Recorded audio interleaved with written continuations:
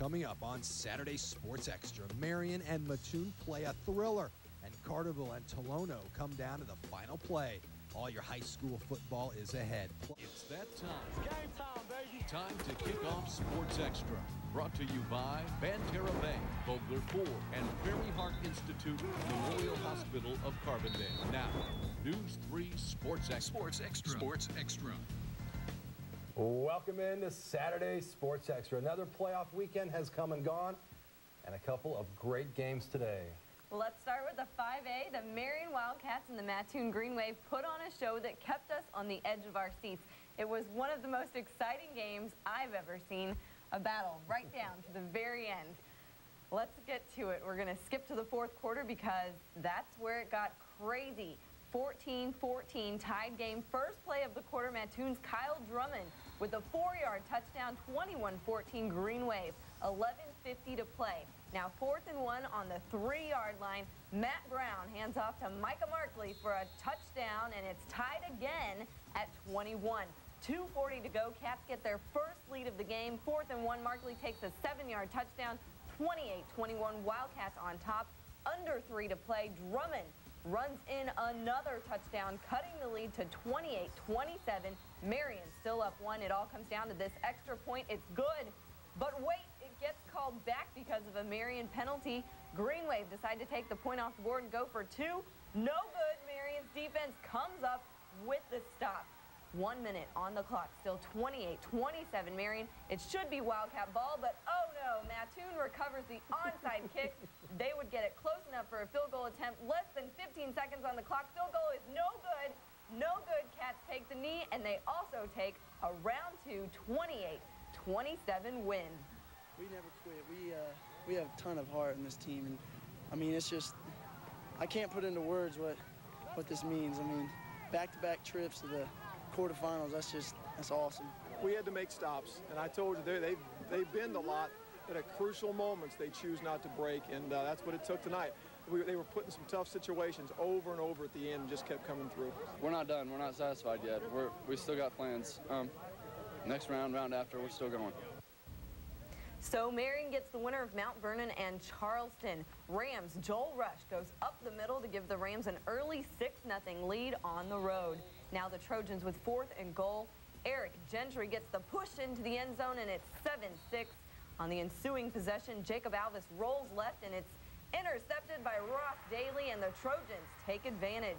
Gentry rolls out, and he's going to find Clayton Murphy deep for the first down. That leads to a touchdown, and it's 14-6 at the half. Third quarter, Trojans punting. The Rams' Darryl Mitchell tries to make a play, but fumbles the ball. That leads to another touchdown for the home team. Turnovers would be the story of the day for the Rams. Alvis and Rush bobble the handoff. Charleston picks it up. Trojans go on to win it 28-12, ending the Rams season. This is what happens with our style, that if you turn the ball over and you give somebody extra possessions, then you're not going to win. About a family. That's all you talk about is one heartbeat. And I say that all the time, just one heartbeat, we're a family. It's been a good year for us. I love every single one of them. You know, that's my family. I just don't want to walk away on them. All right, let's move on to 4A. Last week, the AJ Wildcats had to go up against the state's all-time leading passer when they beat Rochester. This week, a much different story. The Mascoutah Indians are big, and they like to run it right down your throat. AJ and Mascoutah from Anna this afternoon in a 4A matchup. Wildcats head coach Brett Dietering getting his troops fired up early on. It was working. Ryan Mays scores from the 8, and it's 7-0 AJ in the first quarter. To the second, tied at 7, Chris Montgomery, one of his 3 touchdowns on the day. A big game for him. It's 14-7 Indians, but the Cats answer with Ricky Hicks. 2-point conversion, no good, so it's 14-13 Mascoutah. Now, right before the half, the Indians go to the air. Austin Gibbons to Melvin Banks, 21-13 Mascoutah at the half. Second half, more Montgomery. He runs for 260 yards.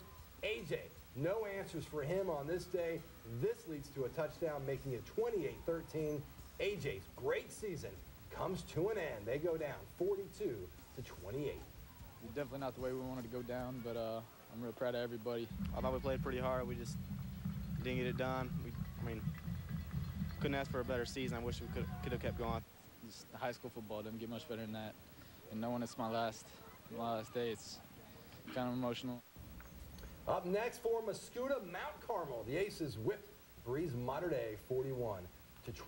Interesting matchup between Carterville and Tolono Unity. Lions defensive coordinator Brett Dial coached 4 seasons at Tolono, and he's still very good friends with many of the guys on the staff. So you know Dial would like nothing more than to come out with a win in this one. Both defenses stout this afternoon, scoreless until late in the second, facing 4th and long. Tony Brown hits Brad Drust, and Drust breaking some tackles, rumbling all the way down inside the 5-yard line. 2 plays later, Brown keeps it up the middle.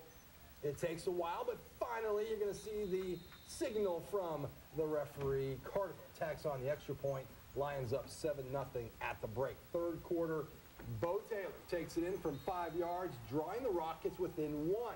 Unity goes for 2, but Stephen Blyer is there to take down Chris Alt short of the goal line, keeping it a 7-6 game Carterville. The Rockets spent nearly the entire 4th quarter in Lion territory, but wound up with nothing to show for it. Alt coughs it up at the 2 to stop one drive, and the Rockets also missed a short field goal. So it comes down to this. Final play of the game, the Lions smother Alt to end it. Carterville is quarterfinal bound with a 7-6 win. Well, they were running belly all night, so we were looking for belly or counter, and we saw a quarterback leak out, so we just stuffed him. It was a great win. Our defense fought tough. Our offense is moving the ball. This Unity is a good program. They make it to the playoffs pretty much every year, have good tradition. And just to come out here and get this win today, I felt good. Yes, we get to play another day. We won this one for our seniors, and all they said every time in the huddle is one more game. Let's go, boys. All right, Carterville now plays the winner of Columbia and West Frankfort. In the first, John Heineken. He goes for a 30-yard run. This sets up a Columbia touchdown. It is 7-0 Eagles. Later in the first, more Heineken. He punches it in again, 14-0. Much of the same in the second. Heineken weaves his way through Redbird defenders for another 30-yard dash. This sets up another touchdown, 21-0. The Redbirds meet their match today. They go down 48-13. Columbia is one heck of a team, maybe as good as any team we've seen. Very good up front, great skill guys. I mean, just a darn good football team. They beat us just about at every phase of the game. After winning at Newton last week, the DuQuoin Indians were rewarded with a home game today. They took on the undefeated Greenville Comets. Let's head to the field. This game was scoreless until the last minute of the first half, when A.J. Hill would hook up with Seth Flint for the 35-yard touchdown pass. DuQuoin went into the half up 7-0, but the second half belonged to Greenville. Here, Josh Tebe rifles it to Eric Phone, knotting the game at 7. In the ensuing kickoff, DuQuoin fumbled, and Greenville recovered, setting up this Tebe run to put the Comets up 14-7. Later in the 4th quarter, DuQuoin driving again. Arthur Smith with a nice run, but he fumbles the ball away. Off that fumble, Greenville would kick a field goal to make the game 17-7. Now to the last 5 minutes of the game. DuQuoin driving. Rudy Jones catches it, but Michael Bradley strips it. It was that kind of a day for the Indians as Greenville scores 17 unanswered points. The Indians are out. They lose 17